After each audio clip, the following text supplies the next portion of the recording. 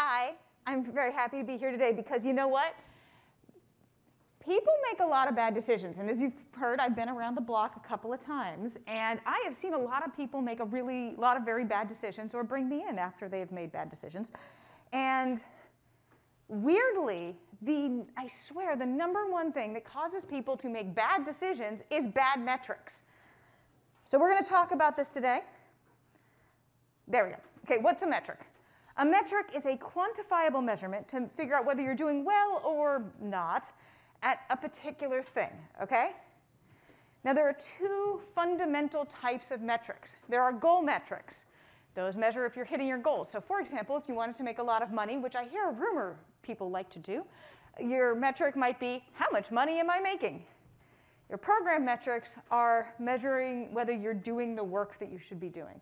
So for example, I would like to label all of this data. What percentage of this data is labeled? In this talk, I'm going to talk about goal metrics. I can talk about program metrics for a really long time. There's at least one TPM in here who has worked with me on this. She will tell you. But I have 15 minutes. So we're going to talk about goal metrics, but what we're specifically going to talk about is perverse metrics. Perverse metrics is a term that I use by analogy with perverse incentives. A perverse incentive is something that makes people do something that's not what it was anticipated and probably bad. A perverse metric is one that doesn't tell you what you think it's telling you, and then you use that to make bad decisions. And the reason why I'm giving that talk here is because this is something that screws us up so badly in privacy and also in fields like security, trust and safety, all of these risk-based fields. And this is because we had adversaries, we have unknowns, we have small risks with critical impacts. And so while this will screw everybody up, all of our product friends, all of our infrastructure friends, it's really going to screw us up in privacy. So first, I'm going to make you really sad by talking about all the different kinds of metric perversity. If you have more kinds, please let me know. These are the ones I've collected. And then because while telling people things they don't want to hear is, in fact, a core skill and core part of my job, I am going to tell you how to avoid it, and I did not bring the bad news hat today. First, we're going to talk about measuring effort, not result. People really want to tell you how hard they're working. This is especially true if you are the executive in the room. Let me tell you, people really want to tell you how hard they're working. However, I don't care. I mean, I kind of care, but I care about the results that we're doing. Like, we can go and spin around in circles, but I would really like to know whether we're actually solving the problem. So, real example at a large company that you've probably heard of, and some people from there are giggling, a company-level goal, actual company-level goal was send N notifications this quarter for a staggeringly large value of N, okay? And you know what? If you ever work with me and you do something like this, I will hit the goal tomorrow, and I will melt your phone so you never do this again. Don't confuse activity for progress. They're just not the same thing. You got it? Okay. Next one. Just because you can measure something does not mean it is important. People pay a huge amount of attention to metrics, and you should use that. Because if you don't, it will be bad. So, real example, I took on a team, and a couple of teams, and one of the big things that they did was privacy review. And this privacy review team was not getting along with the rest of the company super well, and one of the things that they were told is, hey, you are slowing down launches too much. You need to move faster. So they wanted to go faster. They're like, okay, we're going to be responsive to this feedback. And it's very hard to measure what faster means in terms of a privacy review. So what they did was they measured the time to first response. So the first responses were very fast. They were just also of the form, hello. Thank you for filing a privacy review. We will get to your privacy review soon, and we value your privacy review. So when I took on this team, one of the first things we did was we literally stopped measuring this. We did not replace it with anything. And by the way, no one was judged for their job performance on this metric in any way. They just measured it. But everybody was so worried about it that they started doing weird things. So we stopped measuring it. People stopped doing weird things. We fixed the other problems as well. But this literally just not measuring made the behavior better. You need to use metrics to direct your people's attention where you want it. Third one is using a gauge as a lever. Gauges indicate a system is working well, but they do that indirectly. And this is because it is often impossible to measure in practice without a gap. So for example, if I wanted to know this talk was going well, which I do, now what I would really like to know is get inside everybody's head meat and figure out like how you're feeling, whether this is entertaining, whether this is useful. However, that would be both creepy and illegal, so we're not going to do that. But I have to use a proxy measure. I have to use a gauge. So for example, the surveys that people fill out at the end of the conference, fill out the survey at the end of the conference on behalf of the conference. I will just say that, but sorry. Also, I can use things like looking at your faces and seeing what you're doing and seeing how you're doing that and trying to figure it out. So a real example that comes up a bunch is connections in social networks. I've worked on a number of social networks this time. I'm not going to tell you which one this is. But what happens is when the product managers look at things, they go, oh, a successful social network has lots of connections between people. And then you're like, yes, that is the case. However, not all connections are good, so you don't want to just make the number of connections go up, right?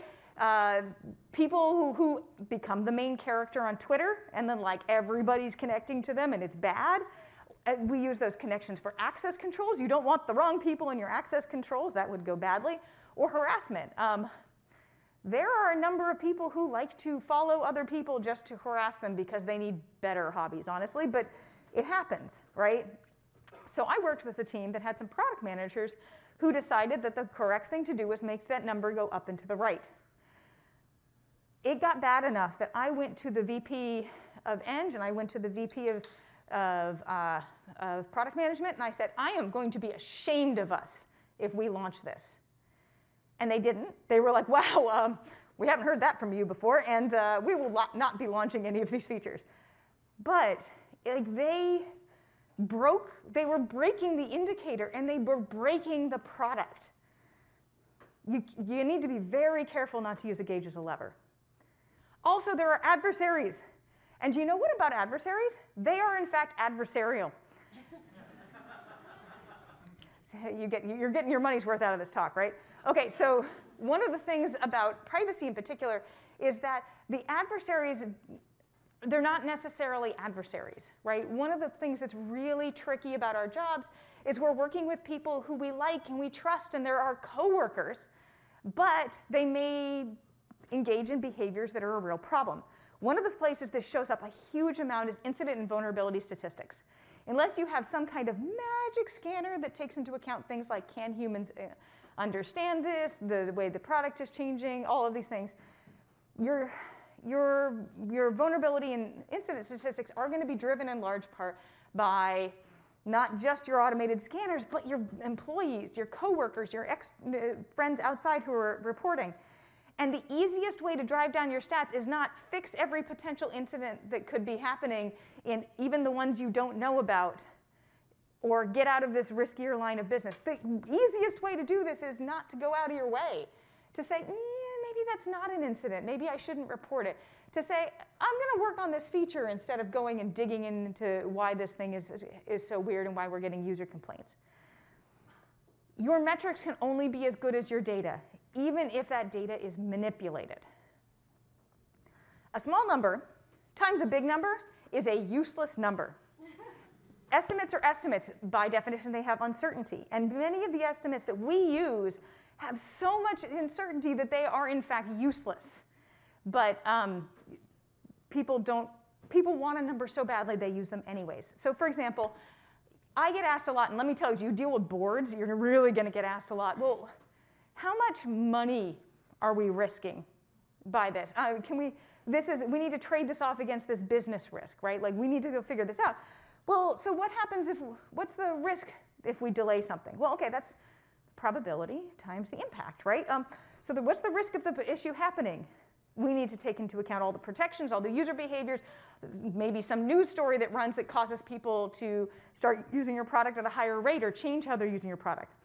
And then you need to multiply that by the impact.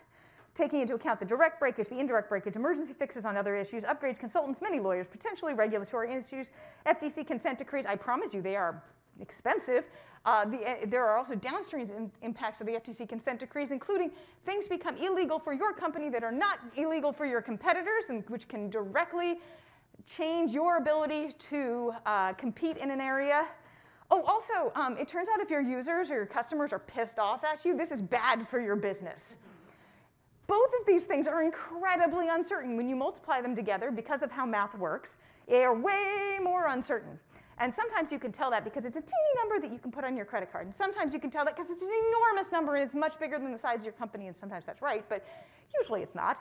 And sometimes, and this is the most dangerous thing, you end up with a number that looks reasonable. It's not any more reasonable. That's not how math works. But people look at it and they go, oh, it's kind of a reasonable number, or maybe I've jiggered it until it looks reasonable. I'll make decisions based on that. Watch your uncertainty. He also didn't measure the black swans. Black swans are unanticipated events with major impact. And they show up more often and they have more impact than you think. There's a lot of studies on this, not just in the privacy security realm. And you are only measuring the things that you know to measure, and you're not measuring all of them, because if you did, your analytics system would be bigger than the rest of your system. Measuring black swans has all of the problems that we just talked about with unlikely impacts in general, but you're trying to measure things that you don't know about. So for example, an example of a black swan event might be Gamergate.